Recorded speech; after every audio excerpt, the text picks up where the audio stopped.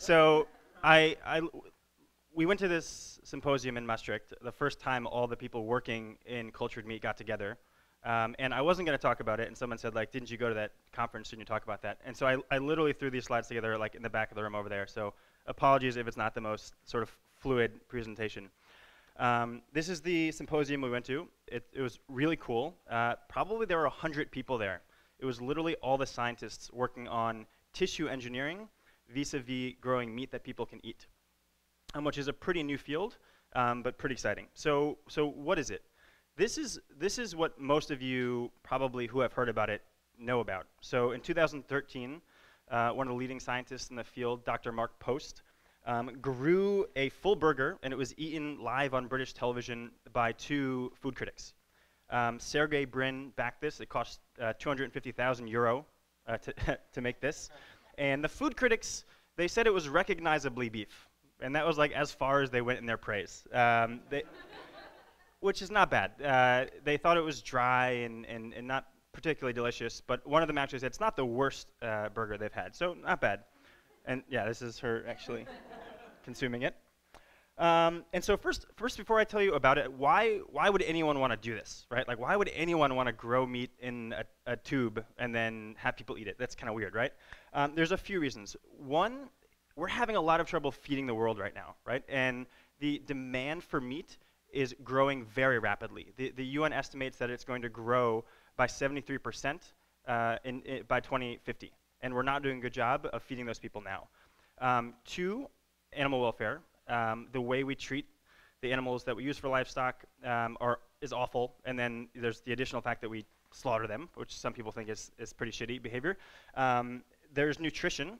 It's really hard to control the beef if you're growing it in a field somewhere and can't supervise it all the time. And so it's not necessarily the healthiest meat for us, and if we grow it in a lab, it should be healthier. The environmental impact, so the contributions from livestock is greater than the contribution to global warming of all of the vehicles that humans drive across the Earth, and is also rising pretty quick. So that's a huge one. And then it could be delicious, right? You could, if you're growing it in the lab, you could have like beef tuna, or chicken beef, like whatever you want. You could play with it, you can customize it. Tim could do cool things with it, and so it could be pretty delicious.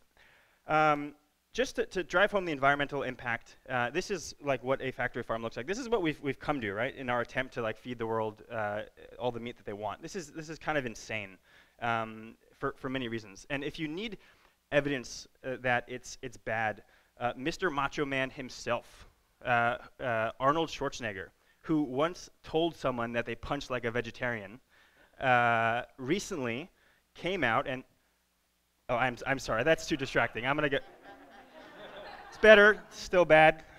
Okay, we'll have to go with that. He recently came out 2 days ago and encouraged people to go with a vegetarian diet, purely because of global warming concerns. And so like, if this guy is coming around on vegetarianism, it's a real deal.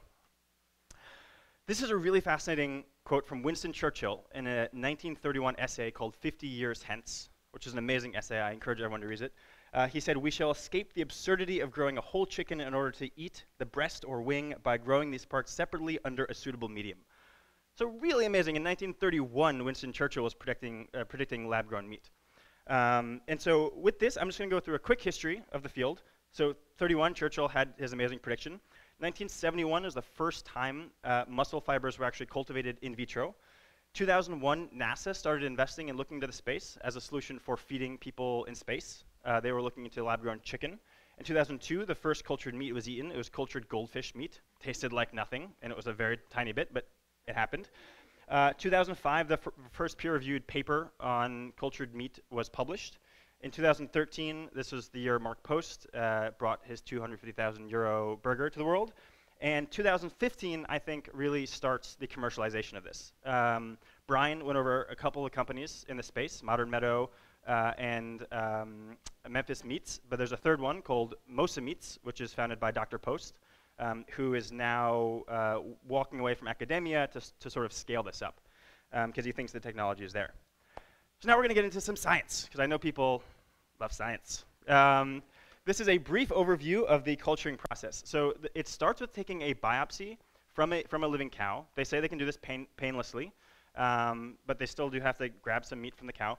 And then what they do is they isolate the muscle cells, specifically satellite cells, so muscle stem cells.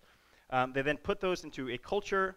They let them replicate and multiply. Then they induce them into forming myotubes. And then they put those myotubes in a certain structure of medium, and those things form muscle tissues. And then they assemble these muscle tissues together to make the actual meat. And it's a long process.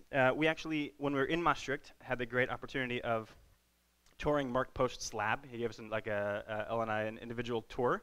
And so I grabbed some pictures. So this is actually what the end stage looks like. So these are all actual tissues, here, muscle tissue, inside the cell culture. And it takes a very long time to get these. In case you're curious, this is how you take a photo like that. This is a technician in Mark Post's lab working on this process. As you can see, this is like a time-consuming thing. And you have to produce a lot of it. And so it's not very scalable, which brings us to the big challenges. It's a really exciting time for the field because it's basically been proven that this is a thing. You can do it, you can eat it, but there are a lot of things that have not been figured out yet. Cost is one thing. So the burger in 2013 cost 250,000 euro. Mark Post now says he can produce a burger for $11. So that's pretty nice drop. But that burger still doesn't taste very good. It still doesn't have fat tissue. There's still a lot of problems, and he has no idea how to scale that up. So he could do that in a lab over a long period of time with free, graduate students. They don't know how to get fat tissue in there. So right now it's all protein, and which is cool because it's super healthy. But it doesn't, for a meat eater, it just would not be very satisfying. It's not juicy. It doesn't taste like real meat. The texture is not very similar to real meat, and they don't know how to do that yet. So this is like an unanswered scientific question in terms of how do you actually get this fat tissue into the patty. They have no idea how to scale this. So right now, I showed you the process that is currently how to do it. They have ideas about how to do it in bioreactors. And Mark Post is starting with a 1 liter bioreactor, which fits on a desk to do this at a slightly faster pace. But if for this to be industrial scale, they've got to do it in like a 50,000 liter bioreactor, which has not been designed yet.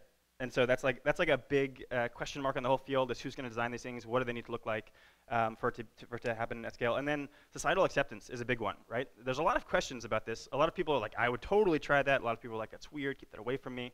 And so how the market will react to this is still an open question. And then second to last slide, these are the sort of metrics for success. And it was really interesting to hear these, right? So you've got to get the taste right, obviously. You've got to get the texture, the feel of it right.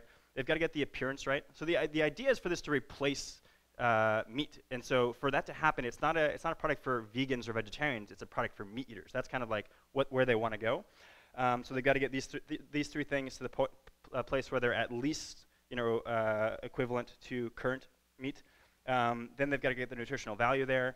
And then, of course, they've got to get the cost down. The cool thing is that once they figure these things out, they can go so much farther, right? So you can have this personalized food that we were talking about. It's conceivable that you have a box on your kitchen countertop that cultures meat specifically for your nutritional profile, which is really exciting. Or your taste profile. And so it's coming. It's super exciting. If you want to hear more about it, you can grab me afterwards. But that's cultured meat in brief. Thanks.